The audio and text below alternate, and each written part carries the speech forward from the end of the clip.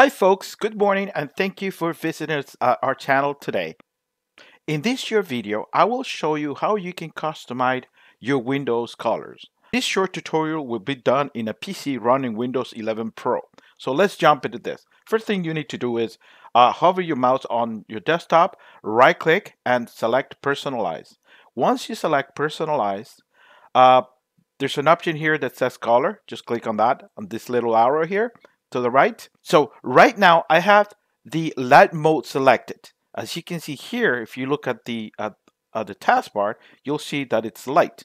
Now, if I change it to dark, look what happens. It goes back into dark. So everything goes back into dark. The application and the Windows mode, right? So let's go and select light again.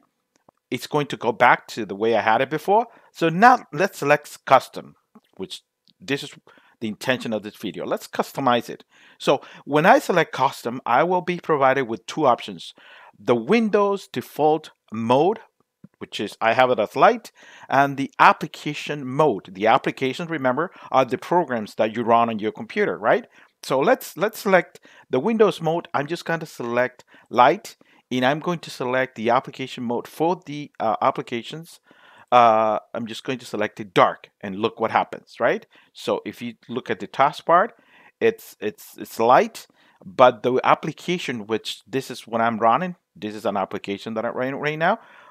It's actually dark. So let's change it back. Let's invert the colors. I'm just going to select the Windows mode dark, and I'm going to select the application mode light, and look what happens when I do that. So I do prefer this mode because you know it looks good. It's more attractive to the eye. It's easy to the eye as well. Now, what is this accent color here that shows here at the bottom? This is how, if you look underneath this little icon here, the little wheel, you see a column down there. It's blue right now. Now, if I change it to red here, that's how it's gonna look. So it means that this application is open when you see this little color there. So I'm just gonna revert it back. I like the blue, so it's changed back to blue. So this is in a nutshell, very quickly, how you can change the Windows mode and the application mode.